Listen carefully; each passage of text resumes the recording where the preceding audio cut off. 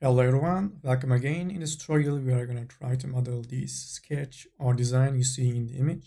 We are not going to have any blueprints or something like that, so we are going to kind of improvise. This kind of shapes without blueprints are always challenging to model, so they are really good materials for practicing your modeling skills. Also, the challenges has started again in our Discord channel. If you want to test your modeling skills and participate in these challenges, you can join our Discord group. You're gonna find the link in the description. So let's get into it. I will start with a cube. Let's scale the Y. I will turn on the wireframes. I will add in a subdivision surface. Go back to cube. Increase the segments.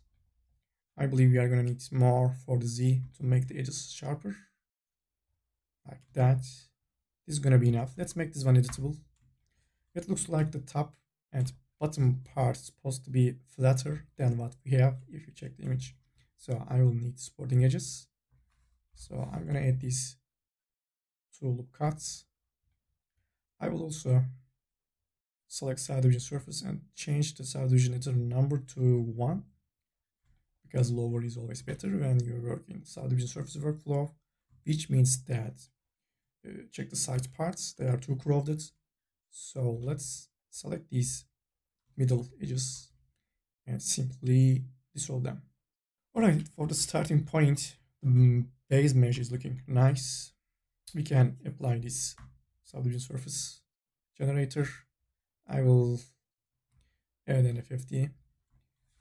So that I can select these and scale them on the Z-axis.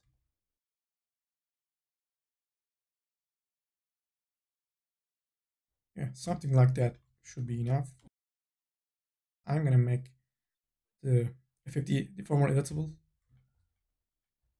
Now it's time to add the cylinder in. Change the orientation, scale, and rotate it. By the way, I'm trying to match the center edges of the cylinder right over here, which will make our job easier when we start to merge the points. Okay, let's say that this is the shape you want. I will go to the cylinder and change some settings. For example, rotation segments are too high right now. We are gonna connect these two objects, which means that we need to connect the points. So I'm gonna change my rotation segments to, let's say, 8. As you can see, it's gonna be much easier for us to connect the points if you check out the vertical lines. For the height segments, we can just get rid of them all. The bottom part of the cylinder is sticking out, so let's go to the front view. First, I'm gonna make this one editable. Points modes, I will select the line cut tool and turn off visible only so I can delete the parts that I cannot see in the front view. Delete these parts, sorry, not these.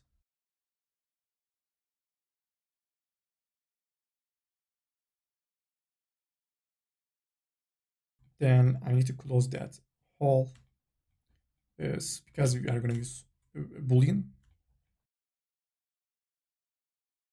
After that, yes, I want these polygons to be perfectly flat in the vertical coordinates, something like that. But if I do it like that, I am gonna lose that cylindrical shape. I know it is a subtle thing, but I want to show you the right way. I will select normal back, move them on the Z, grab line cut tool one more time, cut right around here, then delete these points. I will scale these in, then collapse them. Perfect. Now we are ready to add a boolean. Select the subdivision surface object. Actually, I need to change this name. It might be confusing. Then I will add a bool. Then put the cylinder under the base. Select the bool. Change its boolean type to union. That's all. I will enable the create single object option as well, so that when I make the boolean editable, it's going to give me a single mesh. Perfect. Now let's grab polygon pen tool and start to clean the mesh. For example, I can slide this one over here and slide it here. Select the polygon pen tool one more time. You may ask, why didn't you use polygon pen tool to move that point? Well, most of the time, if you try to move the points or the edges of an object, you are gonna probably move it to somewhere unwanted, just like this one. So try to use slide tool whenever you want to move the points. We can merge this one over here. I'm gonna grab back the polygon pen tool and create that edge. Then we can connect these and get rid of that one and this one. Actually, while we are here, let me select these center edges, make a fill selection and delete them. Add in a symmetry in, change the mirror plane and select this one and select polygon pen back. I'm gonna slide this one over here. As you can see, we have a triangle over here. Let's try to get rid of it. I'm gonna connect over here and delete this one, which will create another triangle, but can create any path starting from this triangle. Then slide this in. Now we have a perfect topology, except this part, the triangle. So I will create any cuts on an edge, then connect these. Actually, before doing that, I need to connect that one first. Now I'm gonna hit these two edges, then connect this one, grab slide tool back and slide this. Now we can get rid of that edge. Now every polygon is gonna be quad. Now we need to, of course, clean these parts. I'm gonna start to merge the points.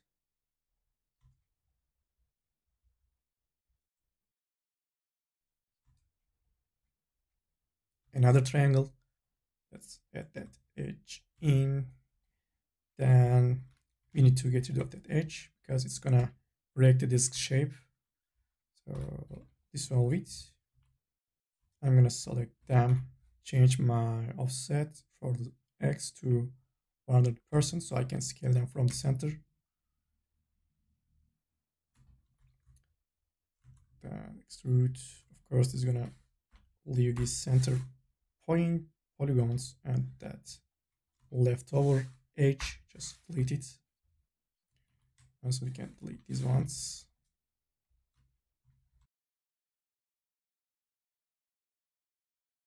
I'm gonna select these only and use equal spacing tool. Okay, now let's see what we have if I add a subdivision surface. Okay, looking pretty good. Let's say that you want to make these edges sharper. So just select these edges and slide them like that. Of course, you need to change your offset mode to proportional. All right, then of course this one. Now it is time to add these little details. I'm not gonna model them completely, but I will give you an overall idea how to model them. First thing, of course, if you want to model them with that polygon count, it's not gonna be much possible. We can force it, but if you push it too much, I believe it's gonna create pinching and imperfections on the surface. So we need to subdivide over mesh. As I did at the very beginning, I'm gonna set these to 1. Otherwise 2 is gonna be too much. 1 will be okay. Then I'm gonna make this uneditable. Select mesh, select polygons. You want to put a hole. For example, these ones, I believe, are around here. Let's see. I'm gonna make an inset. Then right click, select fit circle tool. I will enable wrong tool, fit circle. I will enable project to surface. Let's make something like that. Then for the little ones, let's select these. Another inset. then fit circle tool. The reason that I am making insets, because if you just select the polygons and try to use fit circle tool, this is what is going to happen. So most of the time you want to make an inset to get these new edges, then use fit circle on these ones. I'm gonna select them. That control. Actually, I should be in vert coordinates. These are gonna need supporting edges. We can move these points from each other, and another new subdivision surface. Looking great. Of course, we can add loop cuts. Perfect. Let's say that this part is a little tighter than what you desire. To make this part specifically softer or smoother, you can add smoothing deformer. Of course, it's gonna try to soften everything out. So we need to kind of give an offset. So let's go to the fields. In the spherical field, I'm gonna scale it down and put it right on here.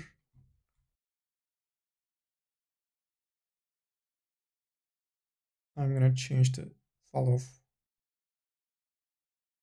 Now let's see what we have if we turn on and off the effect, the deformer. Yeah, exactly. That might be too much. Can lower it to 50% maybe. Okay, I'm gonna apply this deformer. Now let's try to get these panel cuts or panel loops. I don't exactly remember the name. Let's see. It looks like we're supposed to select these edges.